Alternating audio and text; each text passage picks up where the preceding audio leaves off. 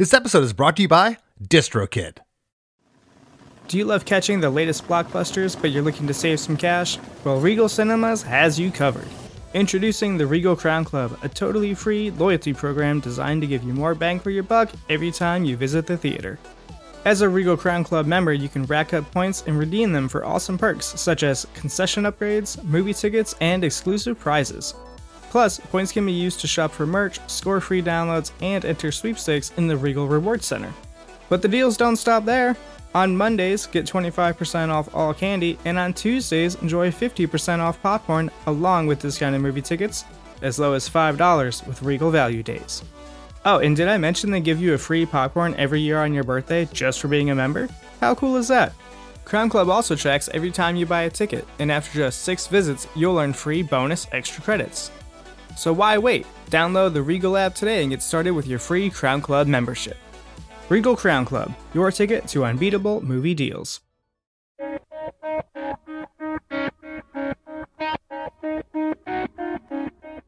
Hey everyone, today's guest is Matt Scannell, guitarist and lead vocalist for the Washington, D.C. alternative rock band, Vertical Horizon. Together we pull back the covers and take a deep dive into the writing, recording, and inspiration behind the smash hit single, Everything You Want, taken from their 1999 album of the same name. This song's an interesting one. Having slugged it out for the better part of a decade, Vertical Horizon got signed to RCA Records and wrote Everything You Want. But it wasn't a runaway smash in anyone's mind just yet. At first, everyone from the label and the band felt like it was just another song on the record. It wasn't until a DJ in Alabama started spinning Everything You Want, instead of their official single, We Are, that the track started to catch on. And he wasn't the only one. Other stations followed. The song began to climb, and climb it did. It had one of the slowest ascents to the top of the charts, but after something like 6 months, it made it to the top, and became the band's most well-known song. 25 years later, the track still sounds as awesome as when it was released. So for all this and a discussion on mobile play sets for a baby's crib, don't touch that dial. Hey, have you heard? Krista makes a podcast. Hey, have you heard? Krista makes a podcast. Hey, have you heard? Krista makes a podcast. Hey, have you heard? Krista makes a podcast. Matt, how's it going? It's going great, Chris. How are you? I'm doing fantastic. We were joking before we started recording here, and I know the listeners will maybe see a clip of this when we run a reel or so, but I told Matt he made the perfect executive decision back in the 90s when he decided just to be bald then and accept it and embrace it, because you look exactly the same. Yeah, it was a game time decision. I feel like we did well, and we're we've been living off the benefits of that one call for a very long time. Yeah, but thank you. That's kind of you to say, Chris. Yeah, you parlayed it into a 30-year career here. I love it. I absolutely love it.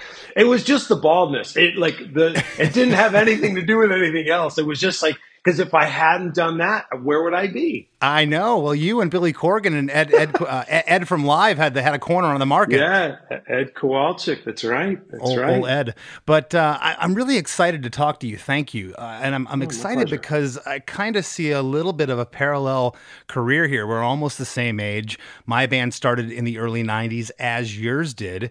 I know you guys were out there working your tails off, playing every coffee shop and cafe and party and whatever else, and you released a couple records, and then you released a live album, and then you get signed, and this whole time, you're Vertical Horizon, you're out doing your thing, you're a singer-songwriter, and you're playing, you do have fans, you don't sell 70,000 records without having some sort of fan base, but as we all know, those dots have to connect in order to go on to greater heights, as you did. But let's talk about this a little bit. What really reminded me of this is when I went and as I do with these episodes, I don't only listen to the studio version. I go and look at you play it live. Current to today, I want to see if the keys changed to back in the day and everything in between.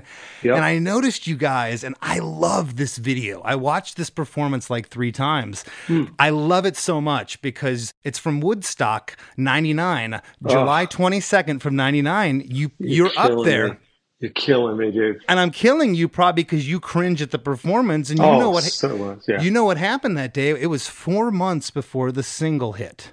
Yeah, now, you in 4 months, you as people didn't change. You're the same people. The song's the same. The song's already recorded. And I'm watching this video, looking at people with folded arms, going, "Okay, impress me, guy." And 4 months later, you're the biggest band on the radio. What was that like? It's interesting that you put it that way. I mean, it was. Yeah, so the Woodstock, my sort of head in my hands moment there is really about the fashion choices and the me feeling the need to use expletives every other word as a burgeoning front man, like trying to figure out what it means to front a band. It was a role that I was definitely learning, feeling my way into. But yeah, no, that was the sort of moment when, that time period was when it kind of all shifted from us just slugging it out in, like you said, coffee shops and small clubs, and then getting really shot out of the cannon. RCA really believed in us and put all their resources behind us and gave us the shot.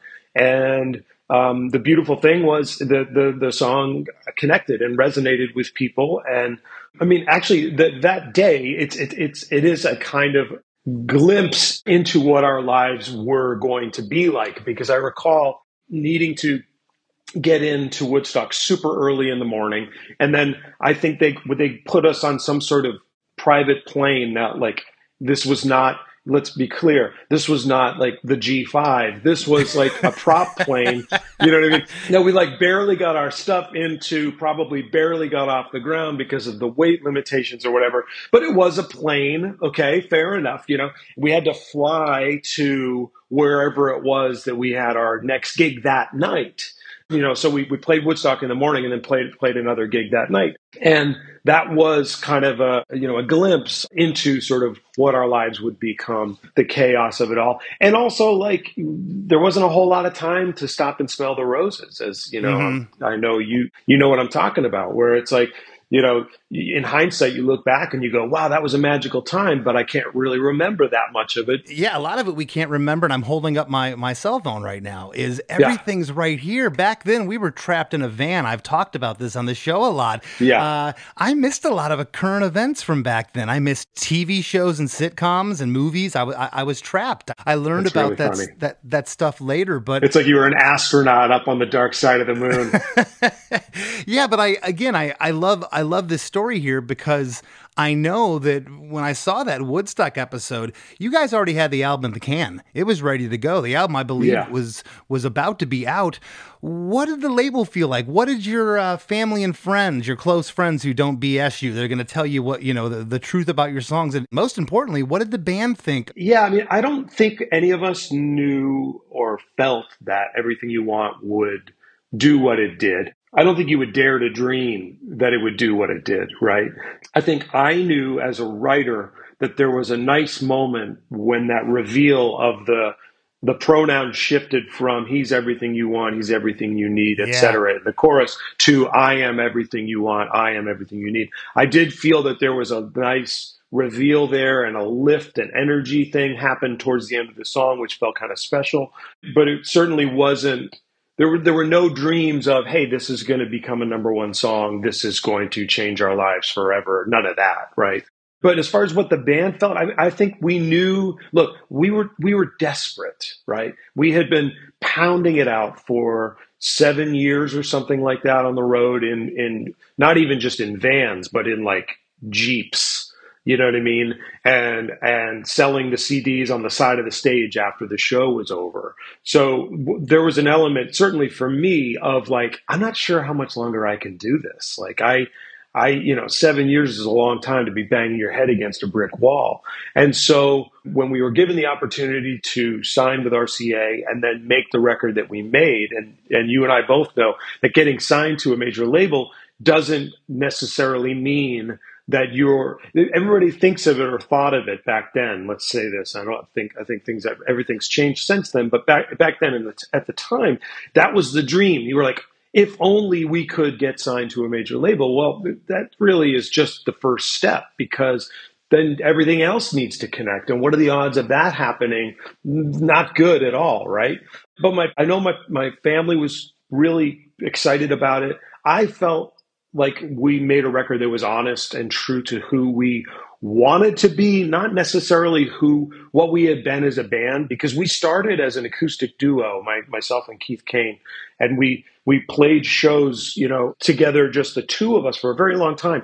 And that wasn't where I had come from as a musician. I had always played in bands. I had played electric guitar in bands, but Vertical Horizon, really almost out of ease of use, was two guys with acoustic guitars. Like it was easy to walk down from our apartment in Georgetown to the club that we used to play on Thursday nights or whatever with acoustic guitars versus with a drum set and a bass rig. And you know what I mean? And it was literally that kind of a decision. It's easier to do it this way. Sure. And then it became, well, that's who we are. Well, is that who we are? That's who we were, and for lots of reasons, but who do we want to be? I feel like Everything You Want was the record where we really inhabited who we wanted to be as a band. I love it. Well, the album was co-produced by Mark Endert and Ben, is it Grossi or Gross? Gross. Ben Gross. Ben Gross. And Mark, his credits, he's worked with Fiona Apple on Tidal, Madonna Ray of Light, Ricky Martin self-titled. Ben has worked with everyone from Dream Theater to Ben Folds and Filter.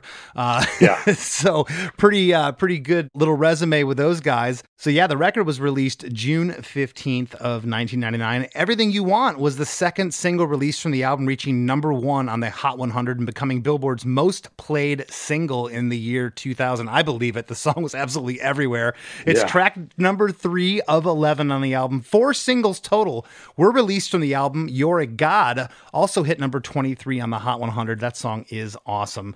And thank you. Man, your prowess as a guitar player, I had no idea. For this song in particular, that you're playing all those little delayed hammer-ons on the main riff of this song. It is so cool. I want to jump into this track. It's 4 minutes and 17 seconds. My producer Chris and I, Matt, were just talking yesterday about songs that are instantly recognizable. And off the top of my head, it's like Free Falling from Petty. That first chord, you just know.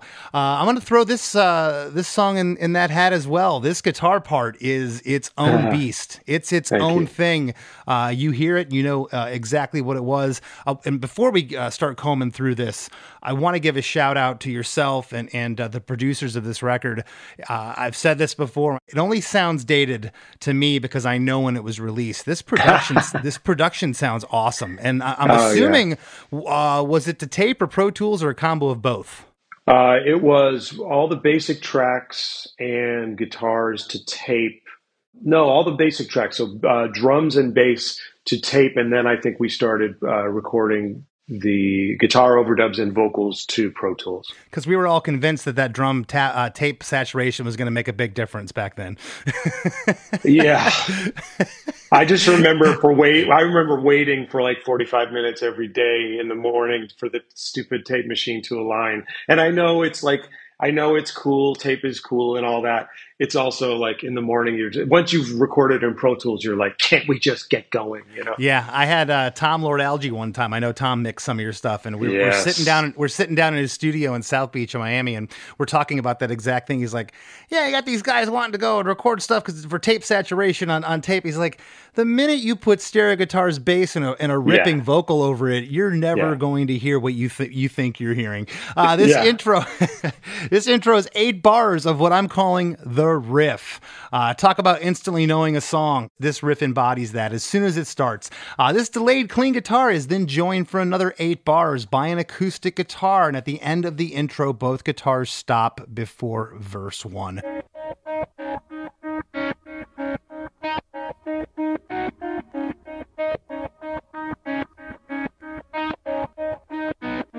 Somewhere there's speaking, it's already coming in.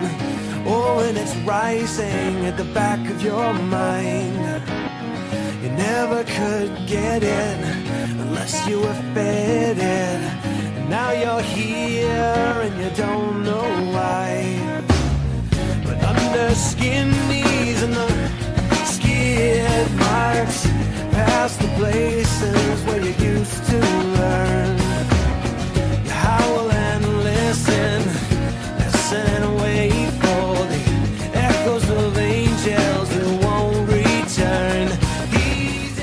Somewhere they're speaking. It's already coming in. Oh, and it's rising at the back of your mind. You never could get it unless you were fed it. Now you're here and you don't know why. But under skinned knees and the skid marks, past the places where you used to learn, you howl and listen. Listen and wait for the echoes of angels who won't return. Yeah, that's pretty. That's a kid who's playing with poetry there. So this song, really, the lyrics and the verses are a lot about. It's almost like little snapshots of moments and feelings, and some of them. So the overarching thing, I think it's probably important for me to sort of mention. I was in love with a woman, with a girl who like really in love with her, and she thought of me as her friend, and she made all these bad choices, guys that treated her poorly and would sort of come and cry on my shoulder. And so I was just sort of dying to get her to see me in a slightly different way. And so that's sort of the overarching theme of the song. And the lyrics and the verses, especially in verse 1, is about the feelings that I was having, or maybe we even switch, like the main character is having. But it's sort of bouncing back and forth without being clear about it between the main character and then the love interest. And it's sort of things that she felt that she saw and things that he felt and he saw. I'm not sure, it's interesting as I think about this, I'm not sure how comfortable I will be with like giving the decoder ring to lyrics in this song. You know what I mean? It's not really how I sort of like music to be experienced personally. So I guess I probably maybe even want to like look a little bit more macro at it. Okay. I'm happy to comment on lyrics, but I probably won't want to go too deep. Well, I mean, what you did when you read them, maybe I should just not expect myself to then get granular on each line. You know what I mean? How do other people do it? You know, this is I'm smiling ear to ear because out of, I think we're over 220 some episodes right now. And I say this with the utmost respect. I've never had anybody actually say that to me. And I'm really surprised no one has. Oh, wow. And that's a perfect response. Hey, I'm going to tell you the macro outline of what's going on here, but right. These are my lyrics and you can take away what you want. That's really interesting. And I back that 100%. Cool. I appreciate that. Yeah. I mean, I think for me, it was about feelings. I started writing this song at around 4:30 in the morning. I woke up, I had the guitar riff, the intro riff, that thing in my head. And then I rolled over and I went back to sleep. I was like, I'll get it in the morning. I'll remember it in the morning. And then the same thing with the guitar chords and everything. And then the chorus came and it was this revelation like, oh my gosh, I can write about her. I can sing about her. I can finally sing about her. And so the beginning of the song is kind of referencing this dream that's happening to me and this, waking up. The song is kind of pounding its way into my head. And then it's reanimating all these memories, these feelings that I had for this amazing girl. We hear the word thrown around a lot with songwriters, how it's cathartic. But if there ever was such a case, that sounds like what was going on here. Like you finally crossed the line of, hey, I can live again. I can actually sing about this. I'm not stifled by it. Yeah, and I also think with songs too, it's like sometimes, I mean, if it doesn't resonate with you, you better not put it on a record because you're going to have to sing it 1,000 times or 2,000 times in your career. And if you don't like it and you don't believe in it, then shame on you because, you've caused your own destruction. Well, I think you just answered it. I'm assuming this was written for this record because, okay, it was because you guys have been out playing for 7 years. This might have been a song you had in your back pocket, but this was specifically written. Okay. Yeah, I went through this like feverish. RCA was sort of on the fence, and another label that was sort of romancing us at the time was sort of, they were both on the fence about us. And they were sort of like, well, what else? Give us some new songs. Let's hear what you're writing now. And I wrote, We Are, You're a God, Best I Ever Had, and Everything You Want. And basically it was like, well, this is what I'm writing now. And that's when they were both like, oh, well, okay, let's try to make this happen. Did you hear anybody from the label at the time, prior to it being released as a single, saying this is a hit? A&R person, radio guy, anybody champion for it? I mean, I know that there was a station in Birmingham, Alabama, when We Are was the first single. They were like, yeah, We Are is fine, but we're going to start playing Everything You Want because that's the song. And it was like, what? Okay, I guess you can. I mean, you're radio. You do whatever you want to do. And once Everything You Want became the single, it kind of, it was clear like that it was connecting and resonating. But no, I don't recall anybody in the radio department or any, the hires up going, hey, this is a slam dunk kind of thing. And frankly, it wasn't a slam dunk thing. I mean, this song held the record for a while. I'm not sure that it still does. It probably doesn't. The song that took the longest to climb the charts to reach number one. No kidding. Okay. Yeah.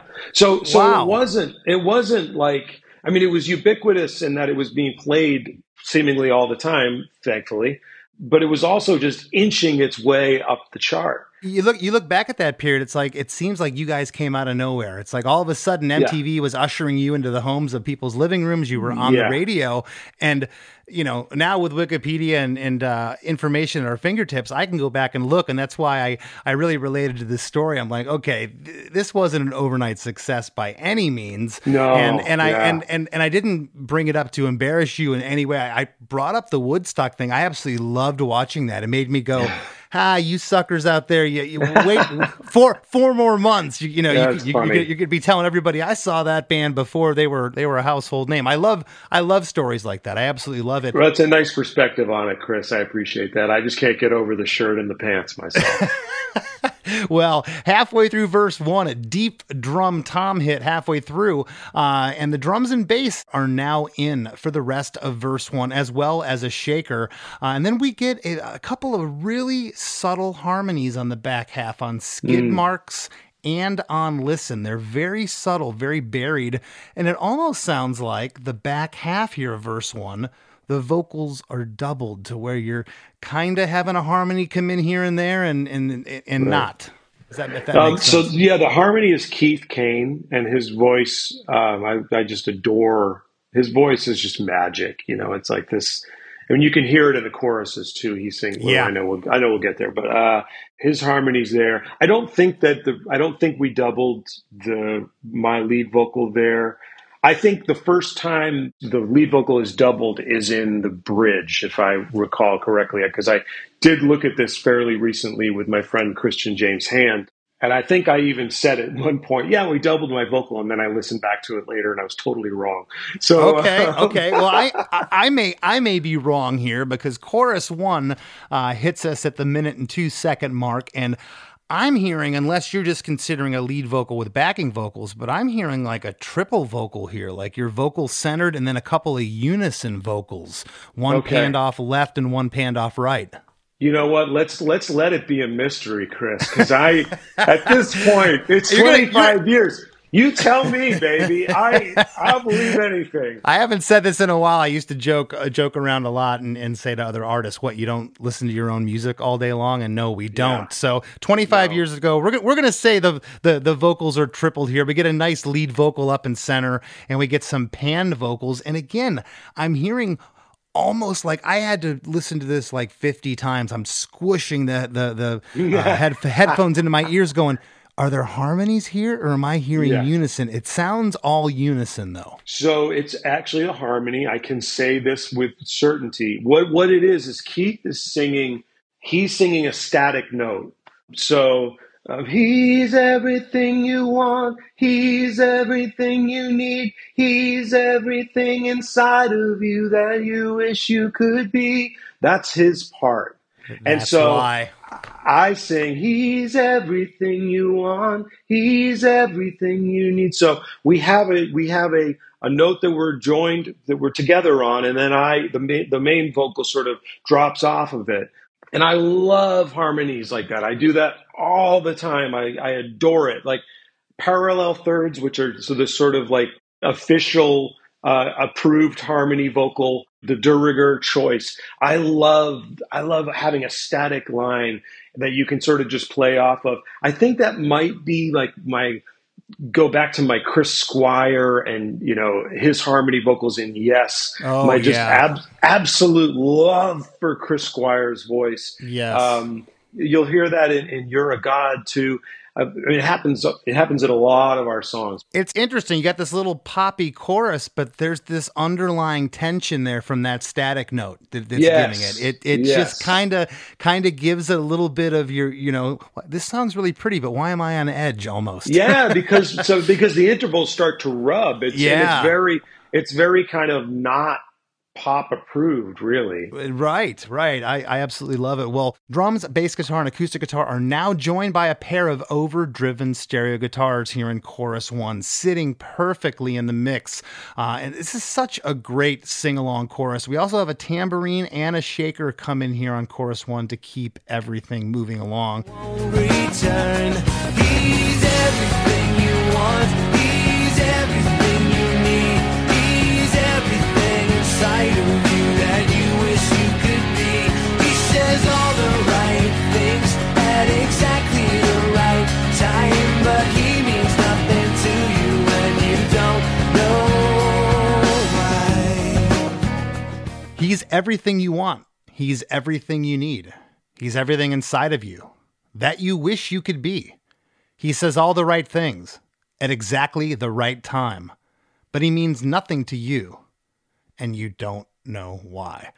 I mean, this is classic friend zone, man. And there's nothing worse than friend zone when you love this person so much and you just see him making the same bad decisions over and over again and coming and crying to you. That is frustrating. Yeah, it was really, really hard. But it's also this, you know, what does it say? It's like the immovable object. You know, it's like you cannot make it shift. You can't bring a horse to water. Like it's not going to happen as much as you want it, as much as you dream of it and want it to. And you can love all you want, but if it doesn't come back to you, then there's nothing. But it was really interesting because she talked to me about this guy and that guy and what this guy did and what that guy did and how she thought he was great, but he was also kind of a jerk. And you know, and her heart was still empty, you know, even when she was with these guys that she thought were perfect. And, you know, sort of jumping up and down in the corner, you know, banging my head against the wall going like, what about me? Well, one more thing of note in chorus 1 that I love that when you say he's, that's still in the verse. The downbeat is everything when the chorus comes in. You're right. Everything. Yeah. And I love that because I feel that it hits harder on that. And these are, prior to this podcast, I knew what the downbeat of a chorus was and different things. I never really thought about it until I really zoned in like this. And I went, sure. Yeah, it's a very, what seems like a small detail, but it means everything. No pun intended to me, how that hits. Everything you want. Yeah, it's interesting you put it that way because it's the title of the song and it probably does make it stronger. I have to be honest with you. I have never thought about it that way until you just mentioned it. So very well played, sir. And I often wonder of little things like that. Is that the difference between making something a hit single? Because hit songs, man, they're hard to come by. Yeah. Well, one of the things that I have thought about in regards to this chorus over time is it's very, there's almost a quality like a children's lullaby to it. If you think of the cadence of the lyrics, it's very much, you know, like something that you could hear on a what do they call it, the thing that they put up on the above a baby's crib. Oh, you know? Yeah, it'll have Mary Had a Little Lamb and whatever other song on there. It's very kind of Mary Had a Little Lamb and like, you know, sing song. He's everything you want. He's everything you need. He's everything inside of you that you wish you could be. I mean, if you think about it that way, this song, and maybe, I don't know, but like maybe some of its universality universality. I don't know which one. It's probably universality. Could possibly be also the cadence of those lyrics. That form is very like sing along. It's like it's sort of how we were taught to sing along. Well, there's studies that have been done about the BPM of dance songs, and they look at them and this many bars, and look at how many songs are like this. There is some science to us. Producer Chris just popped in. I think he's going to tell us what that toy in the crib is called, because I can't think of it. I believe that's called a mobile. I think that's how you pronounce it. Mobile? What? That's it. Mobile. No, Is he right? That's what they call a cell phone in England. A mobile. That's why we don't know about them anymore, because the stupid cell phone took it away.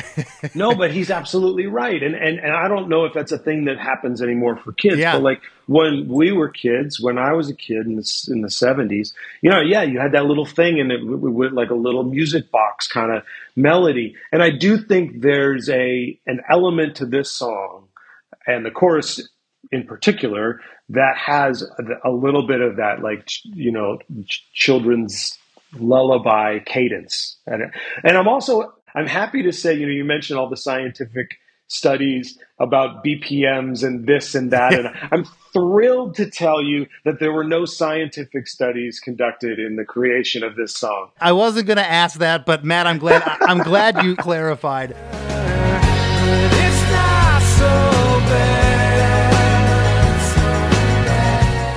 Hey everybody, don't go anywhere. We got lots more coming up with Matt Scannell after a few words from our sponsors. Looking to elevate your music career? DistroKid is a digital music distribution service that enables musicians to distribute their music to online stores and streaming platforms such as Spotify, Apple Music, YouTube Music, Amazon, Tidal, and many more. DistroKid collects earnings and payments, sending them to you, the artist. With DistroKid, artists unlock a world of possibilities. From easily paying collaborators with splits, to securing your music with DistroLock, DistroKid covers all bases. Plus, you can promote your releases with Hyperfollow and create eye-catching visuals with a Spotify Canvas generator, all for free. But that's not all. Introducing the DistroKid app, now available on iOS and Android. Artists can manage their releases, view streaming stats, and withdraw earnings, all from the palm of their hand. And for those looking to perfect their sound, check out Mixia. With its simple interface and customizable mastering options, artists can make their music sound polished and professional within minutes. And don't forget about Instant Share, DistroKid's newest feature. Share large files securely with collaborators, producers, and more, ensuring your music streams at the highest quality. Ready to take your music to the next level? Download the DistroKid app and explore their suite of tools today. Plus, listeners can enjoy 30% off their first year by visiting distrokid.com/VIP/DeMakes. That's distrokid.com/VIP/DeMakes. With Amex Platinum, you can really be in the now. Access to Resi Priority Notify. Yes! 4 p.m. checkout with fine hotels and resorts booked through Amex Travel. We needed this. And dedicated card member entrances at select events. Let's go! Means you can focus on the present moment. That's the powerful backing of American Express. Terms apply. Learn more at americanexpress.com/withAmex. Card member entrance access not limited to Amex Platinum Card. Hey friends, have you been loving Chris DeMakes a Podcast? Well, spread the love by leaving a 5-star review on Apple Podcasts and Spotify. Don't hesitate to share what you enjoy about the show in an actual written review on Apple Podcasts. Not only does it help more people discover us, but we often read reviews in the wrap segment of the show. It's a quick, cost-free way to support us and takes just a minute of your time. Your reviews mean the world to us and help us keep the podcast thriving. Thank you for being a listener, and thank you for being a friend.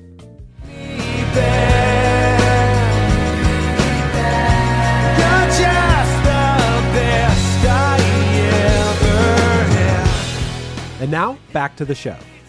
Right out of chorus 1, we're in an 8-bar full band re-intro, and we are now joined by an arpeggiated guitar part panned off right. I love that guitar. Whatever you had on it, it's so subtle, but it's perfect for the re-intro. The theme is still there from the top, but you're just introducing a little bit of ear candy.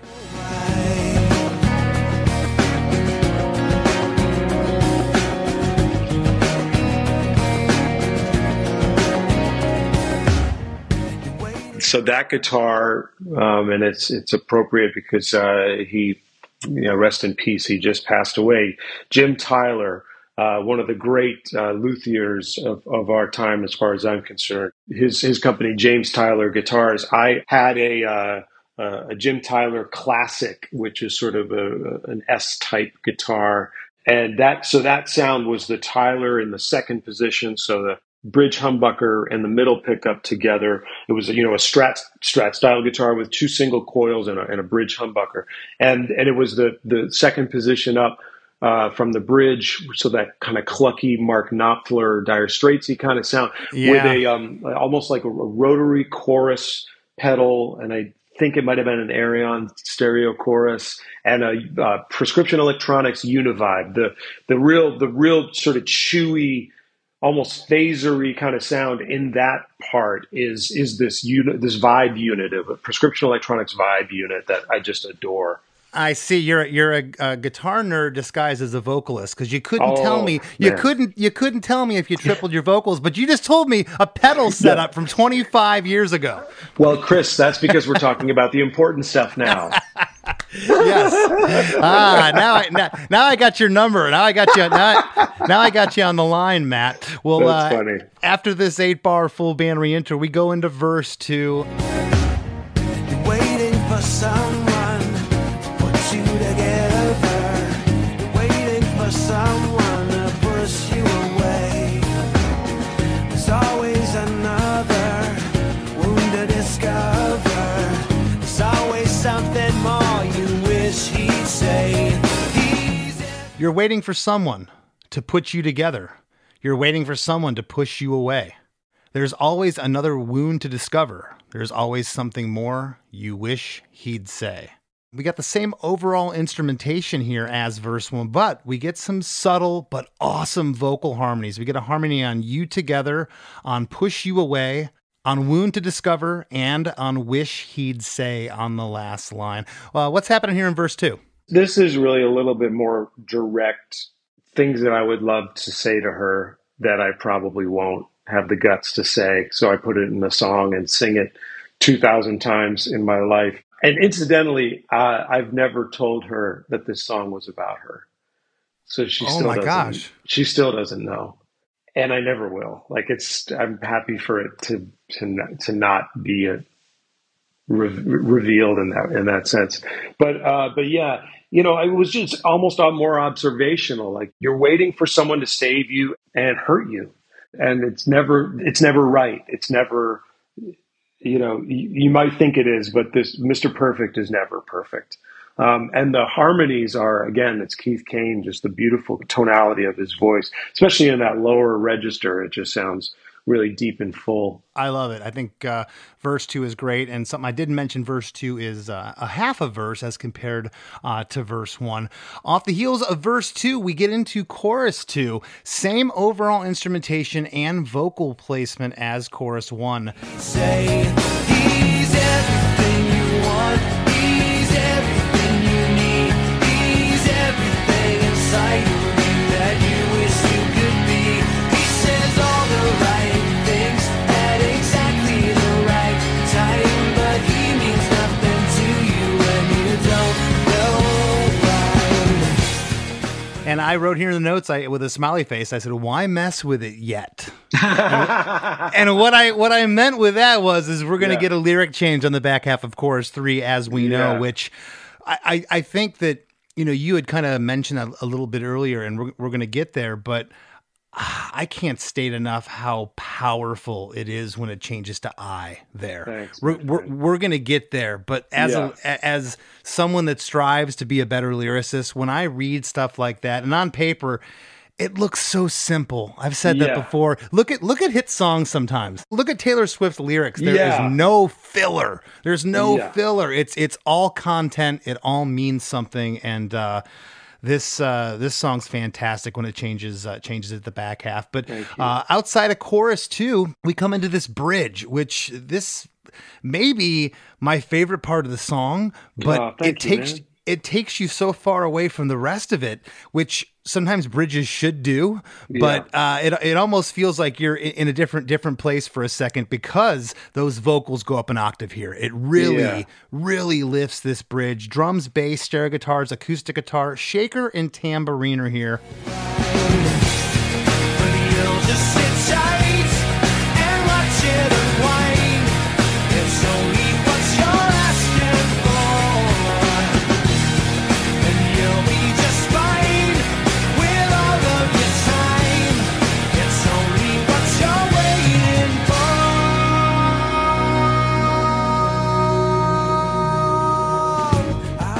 But you'll just sit tight and watch it unwind.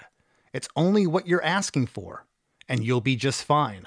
With all of your time, it's only what you're waiting for. And before you go on, I want to hear what these are about. I'm researching your band, and you're considered, on Wikipedia at least, an alternative band. How do you describe yourselves? And I say that because to me, you guys were just a 90s pop band, but there's so much more under the hood here. I think at the time, it was the kind of definition. It's what you called a band that you didn't really know how to categorize them, right? Yeah. What section are we going to put in the record store? Yeah. And so like, we weren't heavy metal, we weren't pop. There were all these things that we weren't, but you weren't grunge. We weren't grunge. So I guess we're alternative, and I still don't understand it. I do everything I can do. And I'm saying this facetiously, but I do everything I can do to make us uncategorizable. I just let us be us, So I don't know. I mean, I feel like this is a rock song. And certainly in the bridge, it's definitely a rock song. Well, and I never bring up tags for bands or what the media attached to them or anything. And I only brought it up here because it's interesting when I go back and listen to this song in particular, prior to really getting it here and getting it under the microscope, it was just kind of like this pop song. But again, there's a lot more going on here, especially this bridge. What's happening here lyrically? The beautiful thing about a bridge in a song is it's you were allowed to sort of step outside what has come before. Yeah, I think of it as if a song is a structure, you're walking into a new room, and it sort of can give you some different perspective on where you've been. And I think lyrically, this is the main character kind of taking a step back from her and looking at her patterns and looking what she's doing, what she continues to do. It's not really judgy. I don't think it's trying to be judgy. It's more like this is how you're living. This is what you're doing.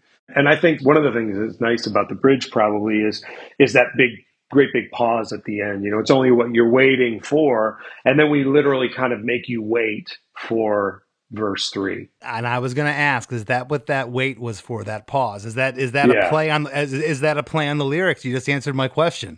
Yeah. That's awesome. Thank you. That didn't hit me until you just said it. Yeah, it was sort of like once I hit that lyric, I knew that it's only what you're asking for, and I felt, and I hardly ever like to rhyme a word with the word. So by putting waiting for, ending both of those lines with the word for kind of irked me a little bit, but then I realized it's just what I needed to say. And so putting the pause in there made it kind of like, it's almost like I was repeating for. I don't know if this is going to make any sense. Well, no, I think it does. And you hold out for there too, which makes it different from when you said for prior. Yeah. It's nice of you to say. I as a songwriter, it's like, no, you can't do that.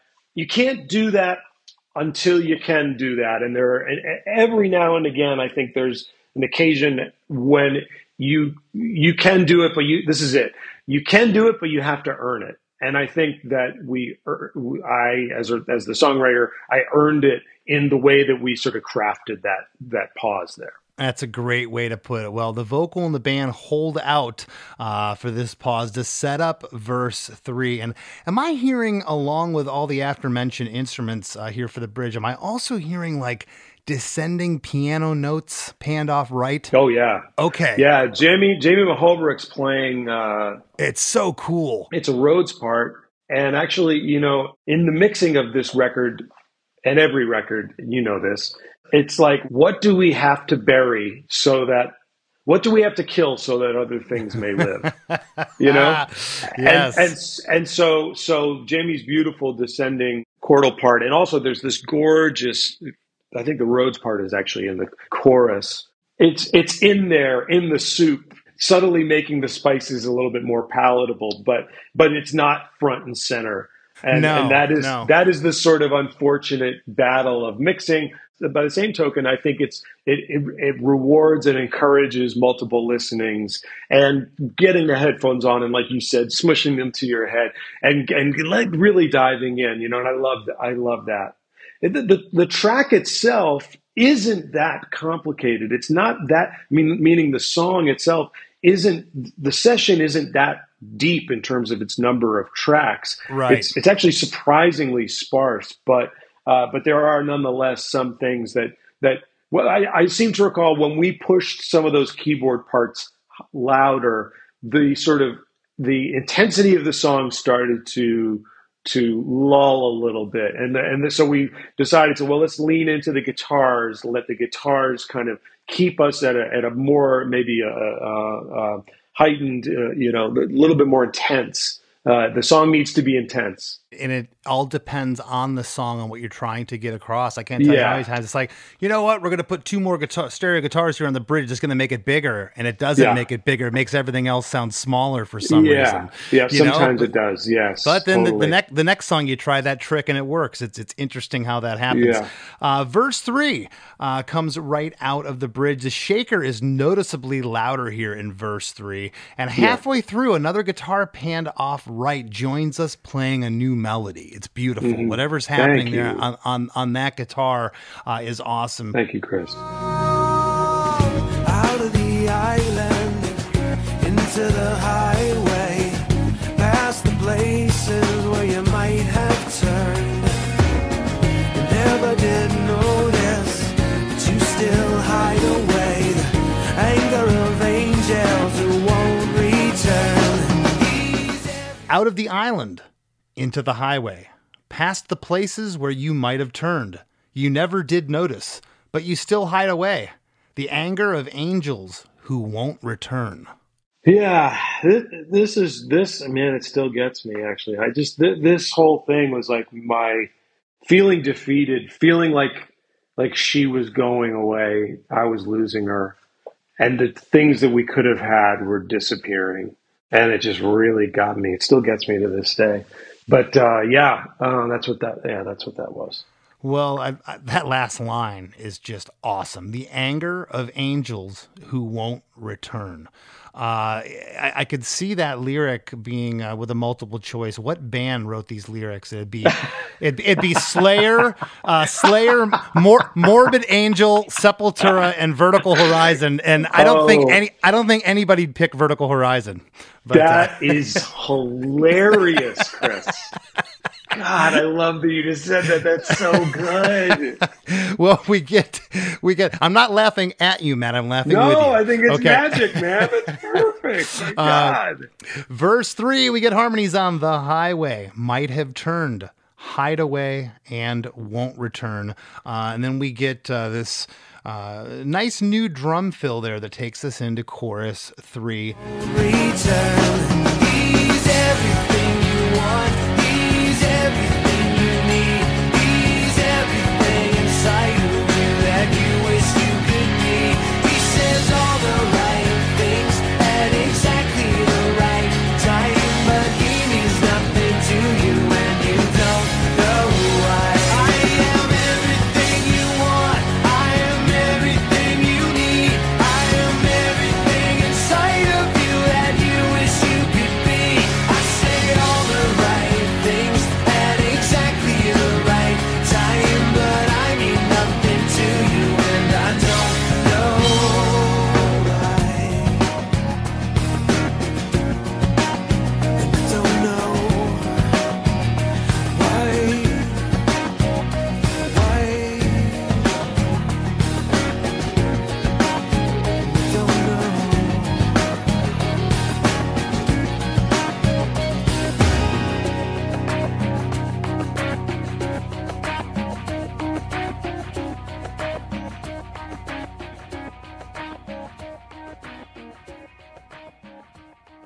The first half, we get the same lyrics. Why mess with it? Because we know what's going to happen here on the second half. Chorus 3, the tambourine panned off left. For whatever reason, I A-B'd chorus 1 and 2. I swear it's louder here. That is a trick sometimes with mixers to kind of make everything sound bigger at the end. And then we get in to the lyric change here where everything changes to I. The first 4 times, again, it sounds like some unison and some words are harmonized here. It's probably that one holdout note you were talking about that I'm still hearing here. And then we get some harmonies on the back half, but here's the lyrics. I am everything you want. I am everything you need. I am everything inside of you that you wish you could be. I say all the right things at exactly the right time, but I mean nothing to you, and I don't know why. And I don't know why. Why? I don't know. That's funny when you read it out at the end. Why? I don't know. Well, that's one of the biggest trips that people have when they come on the show is that I've never had my lyrics read back to me. And that's strange for musicians, right?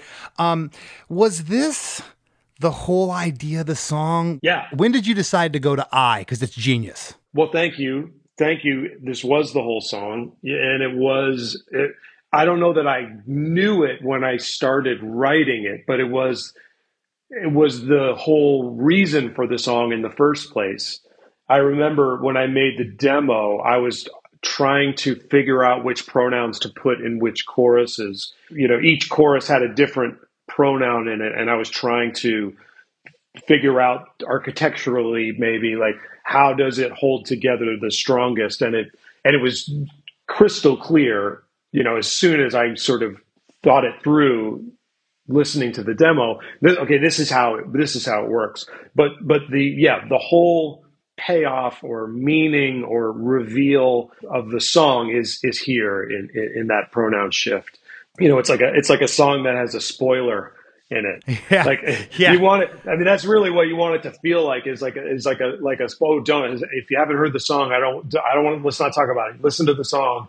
And then that pronoun shift. And like, by the way, just because I have to say this, like sometimes when I talk about these things and I talk about my songs and stuff I've done, like I don't ever want to sound like some dude who's like digging himself. Because like, come on. Oh, well, I mean, I don't know. I just had a moment where, you know, like whatever. Like this isn't. I didn't cure cancer. I wrote a stupid song. Thank you for being humble. I have had some guests say that. What I see is a guy that's as nerdy about his music as I am. I love combing through other people's songs. Cool. I've had people write me and say, man, or they'll say to Chris, my producer, there's no way Chris can be this excited about every song. And I'm telling you, when I see the song from this way, and I don't listen to it like I've been listening to it for 25 years. I don't care what song it is. You see it differently when you're analyzing it. There's not one song I've had songs on here that I didn't like. I might even have said 20 years ago, I hate that song. Sure. But when I look at it this way,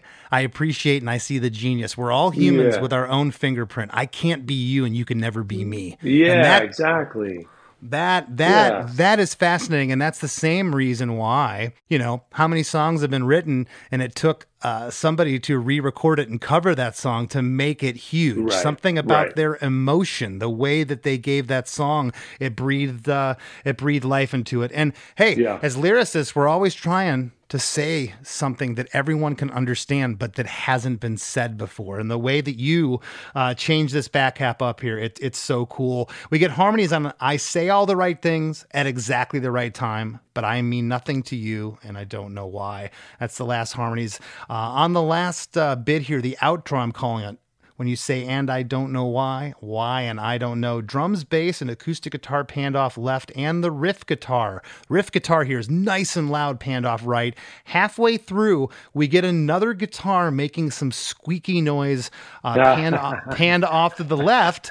Before, what is that? Was that like messing with a toggle switch or something? Or no? So that is a so there's a pedal that Roger Mayer created for Jimi Hendrix called the Octavia. And if you listen to I think it's I Don't Know off of Band of Gypsies. I mean, it's all over Hendrix's recordings, but my favorite Hendrix record is Band of Gypsies. And it has this strange, almost like ring modulator kind of quality to it.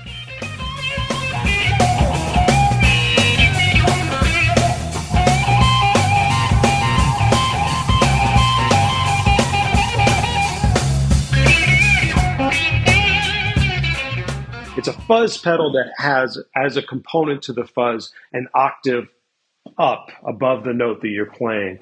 And so I'm playing those parts just with this super spitty, mine is actually a prescription electronics sort of version of the Octavia. And it's just getting this really staccato, spitty sound. And the key with the Octavia, and this is, you don't care about this because this is me now being guitar nerd guy, but like neck pickup on especially a single coil neck pickup, volume knob rolled back a little bit, like to like 8 or 7, something happens where it just becomes, the octave becomes more apparent. And it has that kind of quality to it. So the for me, the key about that part was getting the pocket right. And as a player, but speaking of pocket, I have to mention two guys that we haven't really mentioned at all during the discussion of this song, and that is Sean Hurley, the bass player, and Ed Toth, the drummer. Amazing. Because the rhythm section in this song is truly world class. Like I actually believe when I listen to this song now, I kind of just, a lot of what I listen to is the sort of effortless, deep, comfy couch of a pocket that these guys have created for the guitars and the vocals. I mean, Sean's part, if you listen to the chorus and you listen to the bass line, you can hear the way the bass line makes my vocal and the lyrics in the chorus better, because he goes to low octaves during moments of tension, and he makes more tension by he actually tracked it with a 5-string guitar, which I know is a bass guitar, which is not like the cool guy thing. All the cool guy bass players are like, no man, 4 strings are death.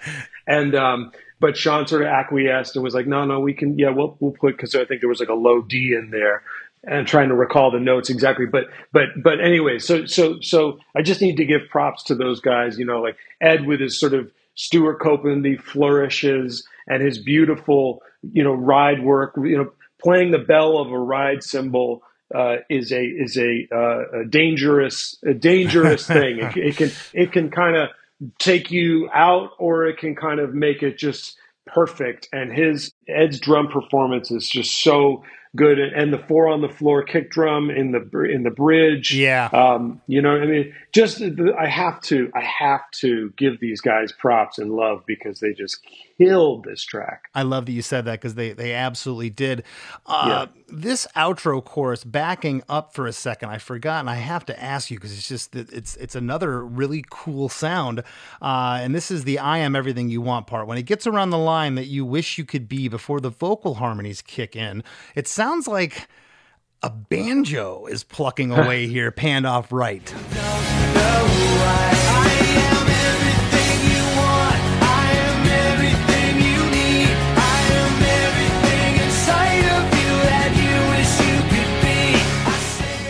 No banjos were harmed during the recording of this song. Yeah, or maybe an acoustic guitar with a octave pedal on it or something. It's a really unique. Or I got to thinking, it may be that sound that comes in later, that squeaky sound. I'm thinking that maybe you were playing a different phrase using that squeaky sound.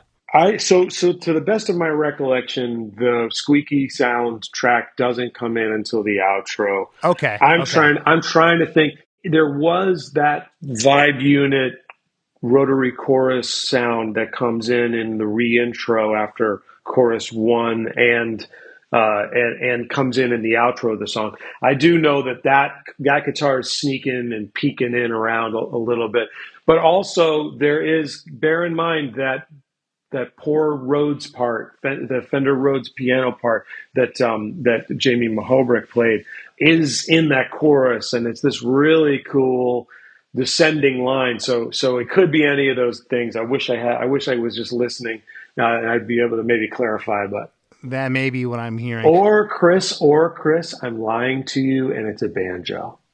It might be. You decide. You need to tell me if you think that maybe all that was BS, and I didn't want to be called out for the real genius of this song, which was the hidden banjo track. I have a theory that producer Mark Endert is a world-class banjo player, and he snuck in the studio late at night, and he did it without you knowing. I didn't even know about it. My tuned ear here, being a podcast guy, has picked it out. Yes, sir. At the very end, we get about 12 bars of a fade out with the main guitar panned off right and everything else kind of filtered and pushed back. And I wrote here, the last thing I have written down is that riff is so good you want to hear it to the last thing you hear, and it really is. Buddy. It really is. It's so good. I love your story. Congratulations.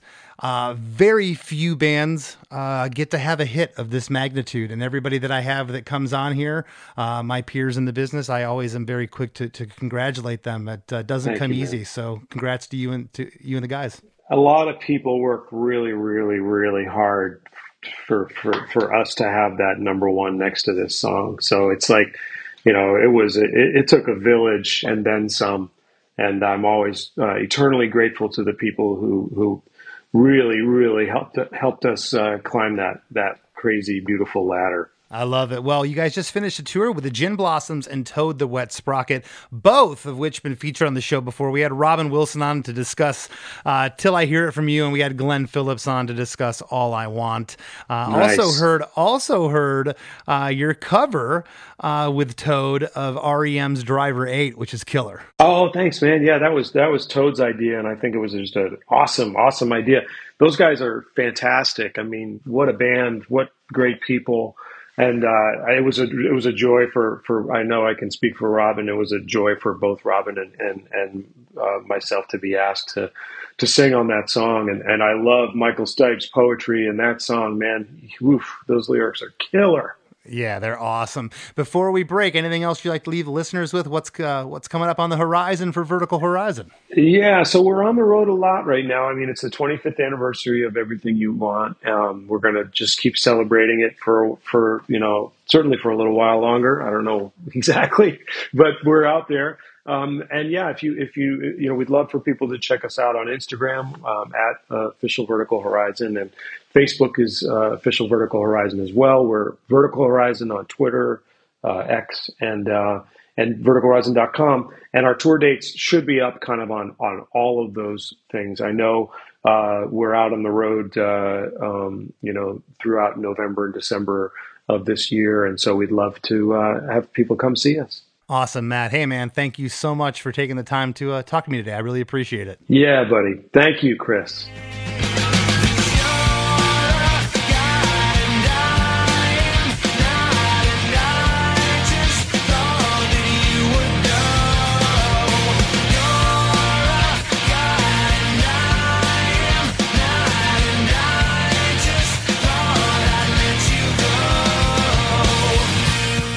Hey everybody, I hope you enjoyed that conversation with Matt Scannell. I know that personally, I now have a whole new level of appreciation for Everything You Want, and I can't wait to talk to Chris about it in the rap segment that's coming up right after a few words from our sponsors. My dad works in B2B marketing. He came by my school for career day and said he was a big ROAS man. Then he told everyone how much he loved calculating his return on ad spend. My friends still laugh at me to this day. Not everyone gets B2B, but with LinkedIn, you'll be able to reach people who do. Get a $100 credit on your next ad campaign. Go to linkedin.com/campaign to claim your credit. That's linkedin.com/campaign. Terms and conditions apply. LinkedIn, the place to be, to be. This is the sound of your ride home with Dad after he caught you vaping.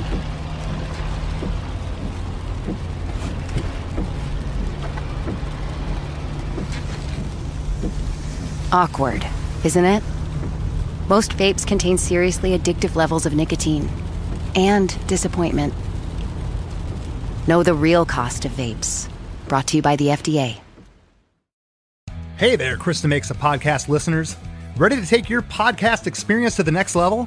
By signing up for the supporting cast at chrisdemakes.com. you not only ensure the continued production of our show, but also unlock exclusive perks. Subscribers receive a weekly bonus episode of our other podcast, The After Party, co-hosted by Chris Fafalius and myself. Many fans rave that The After Party is just as enjoyable as the main show. And with close to 200 music-centric episodes in the archive, there's a treasure trove of entertainment awaiting you. Thank you for tuning in and for your support in keeping the podcast going strong. Join us at DeMakes.com and let's keep the fun conversations going. As we near the end of the show, here's a band you might not know. Welcome to this week's Band You Might Not Know. If you'd like your band to be considered for Chris DeMakes a Podcast, email your best song via MP3 only and a short bio to bandyoumighttnotknow@gmail.com. This week's featured artist is the Meringues, a post-punk powerhouse from Kingston, Ontario. At the heart of the band are Amanda Pants and Ted Evans, supported by the rhythm section of Jackson Baird on the bass and Alistair Morrison on drums. Their latest full-length is called Pavlova's Dog. Here's a snippet of their song, Royalty. Go tell your friends that she's the one who's really crazy. Am I right for you? And have you ever thought of me? 'Cause I would hope you do. Even though you're royalty, I never said I'd be manicured. The Wrap with Chris and Chris. Chris, I knew this was going to be a good episode, and I even told Matt this once it was over, but that moment where he said he didn't want to get too specific about the lyrics was so awesome, and he ended up talking plenty about the lyrics in the episode anyway. I don't think we expected him to get more specific than he did, but I, and I'm sure you, and I'm sure the listeners, could hear in his voice just how much this song still means to him. Oh, yeah. And he was talking about verse 3, Chris, somewhere around the line, the anger of angels. And he kind of looked down and he just had this look and he shook his head and he said, man, that part will still get to me if I think about it. 26 years later, and this is still hitting him enough to where, he was going to give us a roundabout version of what was happening here, but he wasn't going into specifics. I love it. It's real deal. He was not phoning this song in then, and that real feeling, that real emotion came out and resonated with people so much that this song, like he said, there were a lot of people along the way who helped get it there, but this became a number one song because you could feel that emotion. This should be a case study in writing from the heart and not so much writing to what you think people want to hear or what you think is popular at that moment, just writing from your heart. I love that. Yeah, and he had talked about, the lyrics and how, just even that when he changes to I in the last chorus of how that was thought out, how the part where they had the holdout, of silence, how that was thought out because the lyric that preceded was, it's only what you're waiting for. And man, I've thought of clever things in songs before, and clever things don't add up to a hit all the time. They just don't. If they did, we'd have probably more hit songs. And it seems like there was some calculated things within this song that they all seemed to work. It was smart, though. That changing it from he to then the payoff in the song is, no, it's me. It's I. I think that made it so relatable. In so many different ways that made it relatable, and I think that's awesome. This kind of reminds me of, Descendants, I'm the One. Once again, we're talking about that sort of place where you're friends with someone, but you want to be more. Some people will use that word friend zone. I've heard people kind of push back against using that term, but here's the thing, man. Anybody could be. I don't care if you're a man, woman, or whatever. You could feel that way about somebody that doesn't feel that way about you. I feel like at some point we've all been in that position. Oh, yeah. And as far as the production goes, and I hats off to Matt. He gave props to everybody, their bassist, their drummer, former guitarist, vocalist Keith Kane. He gave a shout out to Mark Endert and Ben Gross, who produced the record. But aside from knowing it's 25 years old, this thing sounds like it could be on the radio today. The production's awesome. Yeah, it sounds just as good as it did then. Another thing he said about this song that I thought was interesting. I never really thought, I think this, I'll tell you what, I think this about a lot of punk songs. But he talked about the cadence of the chorus being like a nursery rhyme. And I never really picked up on that in this song. There's some Blink songs out there I think that about, but I didn't think that. But when he said that, I'm like, okay, maybe I can hear that a little bit. Well, and Blink's been used as an example of that many times and they are a good example. And I think it's one of the reasons why the band's so big.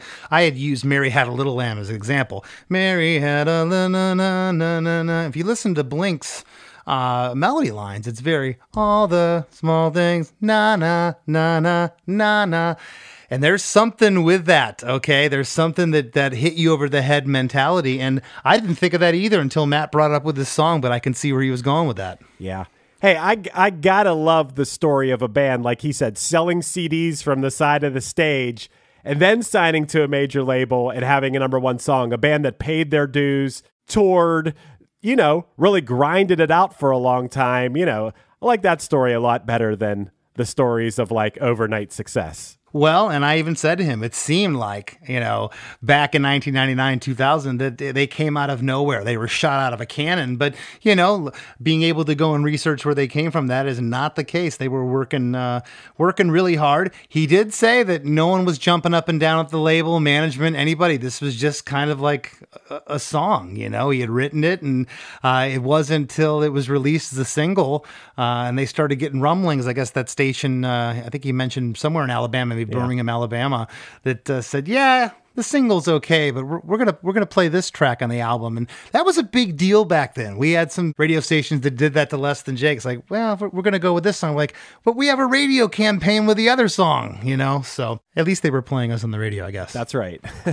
Chris, the whole time I was waiting for that moment where he was gonna go, yeah, and the person who this song is about, she's my wife now, or something like that. So, the whole time I'm wondering, like, well, did it work? Yeah, and he even said the person doesn't know it's about her, which I find absolutely mind-boggling, right? That's what I'm getting at, is like, when he said that, I was like, whoa, how could this is a #1 song. How could they not, could this person he's writing about be that blind to it to not like pick up on a lyric here and there or whatever? Because I was wondering too, like one of the questions I was going to ask is like, hey, when you're writing a song about somebody and the song becomes popular, does that work? Do you then does it then work that you get the person that you're writing about, or you're now in a relationship? Or by the time the song does take off and become a popular song, do you not even care about that person anymore? Which has kind of been my experience on a smaller scale, is like, hey, once you write a song about somebody and it's been out there for a while, it's like, who is that about?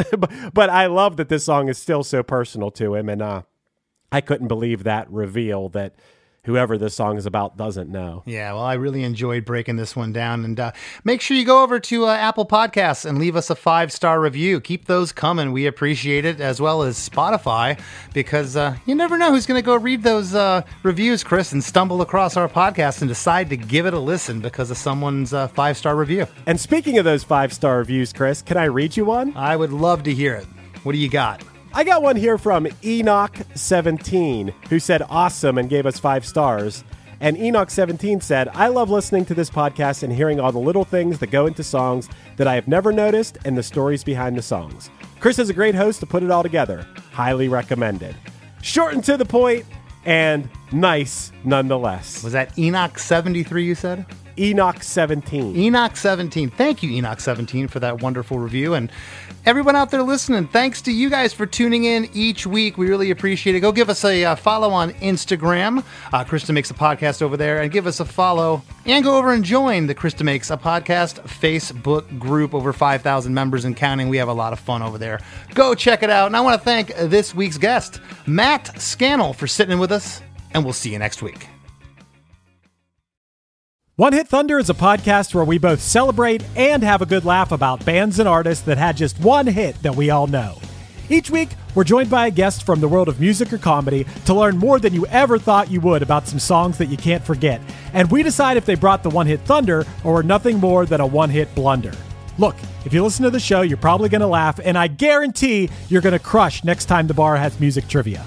Tag Team, Jane Child, Meredith Brooks, Looking Glass, Sean Mullins, Eiffel 65, EMF, Crash Test Dummies, Crazy Town, Chumbawamba. We have hundreds of episodes in our back catalog and a new episode each week, so pass the Dutchie, make sure you're connected, and subscribe to One Hit Thunder wherever you get your pods. What makes a song a smash on the charts? Is it talent? Luck? Timing? Well, as chart analyst and pop critic Chris Molanphy would say, it's all that and more.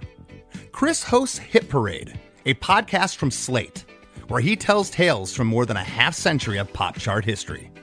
Through storytelling, trivia, and song snippets, he dissects how the artists you love or hate dominated the airwaves and shaped your memories forever. He's explained why Steely Dan is yacht rock and Jimmy Buffett isn't, why girl groups dominated the early 60s and boy bands the late 90s, how the members of disco band Chic wrote a bass line that launched hip-hop, how Taylor Swift pivoted from country to pop, how Sam Cooke invented soul and James Brown invented funk, and what exactly a one-hit wonder is, and whether the band Aha is a one-hit wonder. I think you'd really like it. So for Tales of the Hits from Coast to Coast, make sure to follow Hit Parade wherever you get your podcasts. Hello out there. Hi, I'm Hal Schwartz. And I'm Flynn McLean. We want to tell you about our podcast, None But the Brave, which is dedicated to taking a deep dive into the work of Bruce Springsteen. We're currently in our 5th season. Our latest episodes focus heavily on Bruce's 2024 tour and have featured such guests as Anthony Castrovince from MLB Network and Barstool's Kirk Minahan. We're also covering the 40th anniversary of Bruce's biggest record, Born in the USA.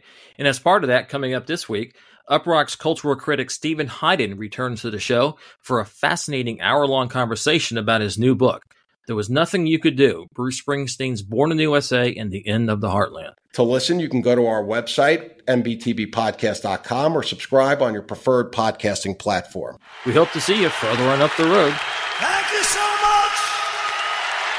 We'll be seeing you.